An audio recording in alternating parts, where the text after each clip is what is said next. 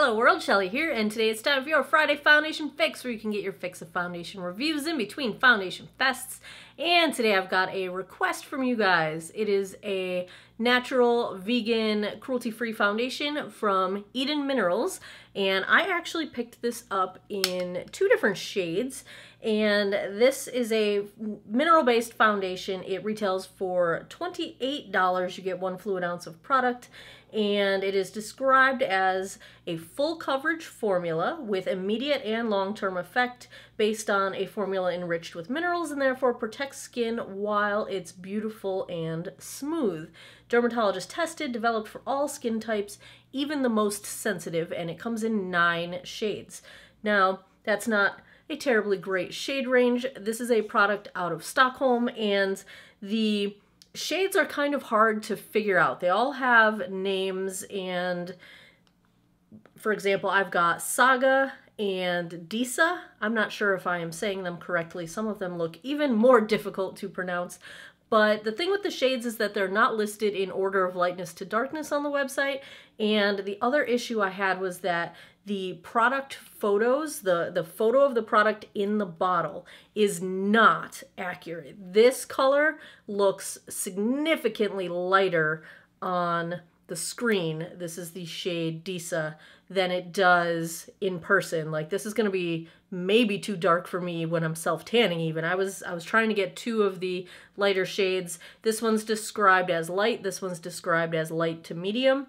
So that description is correct, but don't rely on the pictures of the glass bottles on the website. You can, however, look at the photos of, they don't have swatches, but they do have like the drip of wet foundation photoed, and those appear accurate based on what these look like in the bottle. So I would go by that. It's kind of hard to figure out, but we'll see what works. I am not self-tanning right now, so I'm thinking this might work for my Casper the Friendly Ghost coloring. It's a little bit neutral to yellow undertoned. They claim it's neutral. It looks a little bit yellow to me, but we'll swatch them all and see how it goes. I think I'm going to go with the lighter one today. And let's take a look at the IDUN Minerals Nordic Veil swatched against some of the other foundations in my collection. Alrighty, let's swatch. First up is today's foundation, the IDUN Minerals Nordic Veil. The first shade I have is in Saga, number 303, and the second shade is Disa, number 307. Wow, is it darker. Holy cow, I don't even think that's my self-tanner color. Third up, I've got the Estee Lauder Double Wear Stay in Place in their lightest shade, 1C0 Shell. I would say it's about the same lightness as the Saga shade in the IDUN Minerals, but a little bit cooler. Fourth up is the Urban Decay All Nighter Foundation in shade 1.5. And last, I've got the Kat Von D Lock-It Foundation in Light 44 Cool, which I would say is also maybe a smidge darker than the IDUN Minerals in Saga, but also quite cool tone. So the IDUN Minerals definitely comes off as a neutral compared to the cool tone swatches here. I am starting out with a 43-year-old face. I've got some texture and sunspots from sun damage, particularly on the driving side of my face, that I like to cover up.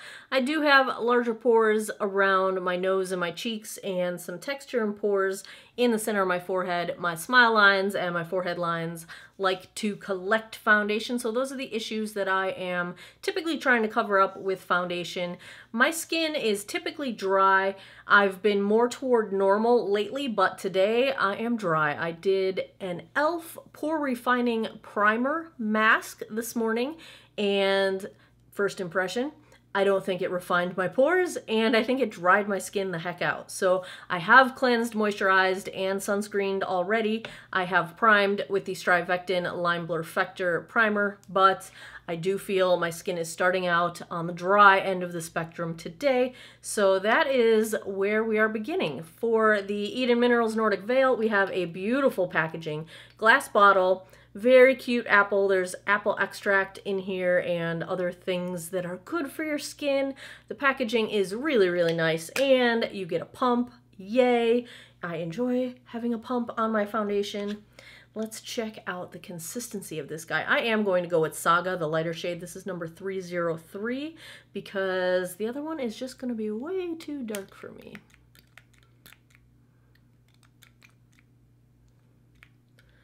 So there's like 1.5 pumps. This is a pretty thick formula.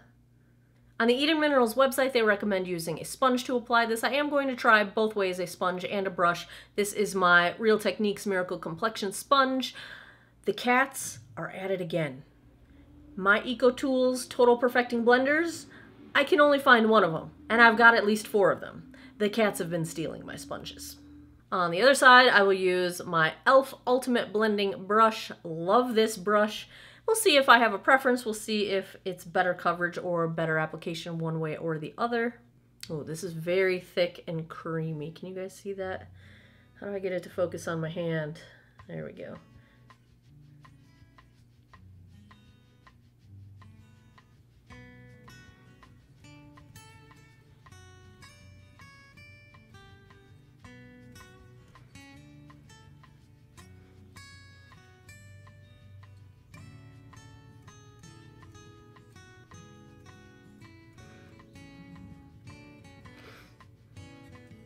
I'd say we are at a medium coverage with one pass and the sponge, which is a lot of coverage with one pass and the sponge. It is a demi-matte sort of a finish. It's a little bit tough to blend out because it is so thick, but once you blend it out, it does not look heavy. It really is a lightweight finish.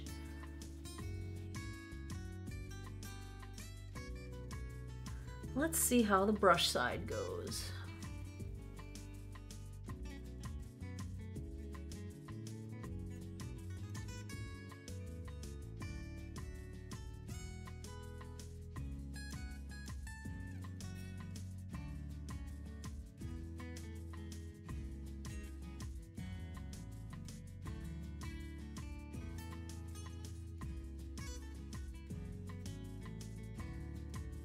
I think the sponge is going to be the way to go with this one. I'm getting some kind of heavy cakey areas with the brush because it's just not shearing out that thick formula well enough.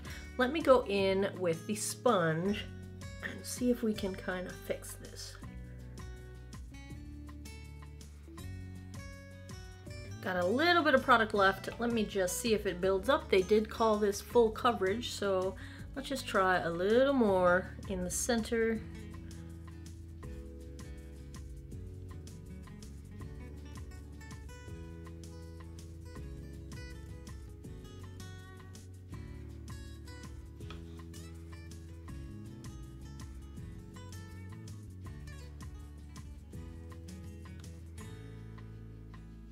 I feel like this does build, but it starts to look heavy really quickly.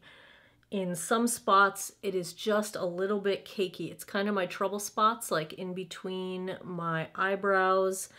The side of my nose here is looking like the makeup is just kind of sitting on top of my skin. It's blurring texture nicely, but I do feel like I can still see all of my pores, and I feel like I've got a little bit of redness poking through on my chin and where my glasses sit on my nose, that it's just not quite. I think it's not that the coverage isn't there. I think that the coverage is just a little bit patchy. I'm just kind of having trouble getting product to stay in some places. Like my left nostril does not want to hold product. It just looks like there's nothing there. Where the right side looks like there's too much product there. It's just kind of an uneven cover. And see, now I just rubbed off product, so I have a bare spot on my nose. This seems to move around a bit. It is not completely drying down. It's kind of still tacky, so I am probably, yeah, I got a little transfer. Probably gonna set this with a powder, which makes me a little bit nervous because it's kind of looking a little dry to begin with, but that is where we are at right now. And right now, what time is it? Right now it is 1:35 p.m. so that will be our check-in time. I am going to go put the rest of my face on and I'll be right back. Alrighty, let's see where we're at. I think the color match of this foundation is pretty good. I had no trouble blending powder products on top of it, although I did have a little bit of trouble with my concealer, and I can kind of see the seam where the concealer meets the foundation. It just didn't want to blend out, and it got a little bit cakey on those points. I feel like overall, it just looks a little bit dry. Kind of flat, kind of dry. In areas, it's looking a little bit heavy, like it's a little cakey along this whole side of my nose. It's a little cakey between my eyebrows. It's cakey along my chin and around my mouth. It also did immediately settle into my smile lines and my forehead lines. So I wasn't going to set it with a powder because it was looking dry, but then it kept settling into those lines. But that gave me an opportunity to try out a powder that I had purchased, and because I was self-tanning, wasn't able to try it because I got it in the shade Fair. It is the Charlotte Tilbury Airbrush Flawless Finish Powder, and oh my god, you guys, this is totally smoothing. Really made this look a lot nicer because this did look a little bit textured. My pores are still visible. I'm not in love with this foundation at this point. I am hoping that as I wear it, it'll kind of warm up to my skin and settle in a bit. Now, of course, I could try setting sprays, things like that, and those are the kinds of things that I will try with this foundation in future times that I wear it, and that's the whole reason I want to do a foundation follow-up series, because I don't want to try all those things. I want to see how the foundation performs pretty much on its own in the normal circumstances that I would wear foundation, which is primer, typically set it with powder. So I don't want to bring in all kinds of other things at this point. If I do get this to work better with a setting spray, then I will definitely include that in a future foundation follow-up. But right now I think it looks nice at a conversational distance. I think up close it looks pretty dry. It also feels a little bit dry now, like I said. I was feeling a little bit dry starting out, but I have dry skin normally anyway, so if it feels dry right off the bat, it's probably a drying formula on me, and if you're anywhere in the dry skin range, that might not be something that you can tolerate. So, but let's not judge it too soon. These are just my impressions at this point. I'm gonna wear it for a while. I'm gonna wear it all day, actually. I'll be back in a few hours with a daylight check-in, then I'll come back at the end of the night, give you my final thoughts. Let me tell you guys what else is on my face. My eyes are the Too Faced Chocolate Gold palette. My lip is Bare Minerals. This is the shade XYZ. It's the matte. And I've got Total Temptation from Maybelline. My bronzer is the True Match Lumi Bronzer in Light. This is the repackaging of the old Glam Bronze from L'Oreal. Blush is Milani Color Harmony. This is the Plums. And my highlight is the Maybelline Master Chrome Face Studio in Molten Rose Quartz. Rose Gold. I'm totally getting everything wrong right now. There you have it. I'll be back in a bit. We'll do a daylight check-in. Hey guys, daylight check-in here. It's about 7 p.m. so that puts us at, the 5.5 hour-ish mark. I am so glad that it is staying lighter out later now. Here is a daylight color match of this foundation, and color match I think is fine. I did just get a good close-up look in the mirror, and I think at a conversational distance, this has a very nice, pretty sort of powder matte finish, but up close, I think it looks dry. It still feels dry, and I feel like it accentuates like my smile lines because it's sort of that, just that dry look where it's not smoothing them over, so it's like you can kind of see them more. I don't know if I'm explaining this very well, but I do feel like my forehead lines and my smile lines are a bit accentuated, but color match, let's see if I can get my arms in here, I think is pretty good. And overall, it settled down into my skin a little bit better, but I'm still not a huge fan. And it is, like, I'm feeling, I wish I could take my makeup off right now. I won't. I will stick it out for you guys, but it just feels a little dry. So that's where we're at 7 p.m. I will be back in a few hours with my final thoughts. Okay, it's 9:48 p.m. Yes, I placed another Sephora VIB Rouge order. The sale will be over by the time you see this, but oh, you guys, it hurts. Make it stop. Make it stop. All the Kat Von D brow stuff launched. I just can't. No self-control whatsoever. So, how did the IDUN Minerals Nordic Veil hold up? So, there's some good news and some unchanged news, if that makes any sense. It feels drying. It's just, I want to wash my face. My whole face feels tight and itchy, and I can just see dry drag lines without even moving my face. It's just drying on me. Like I said, I had drier skin to start out with this morning, so if you've got dry skin, this is probably not going to work out very well. On the bright side, the issues I was having with it looking kind of cakey and heavy, it did sort of melt into my skin. Can you tell there's even a little bit of luminosity on my forehead?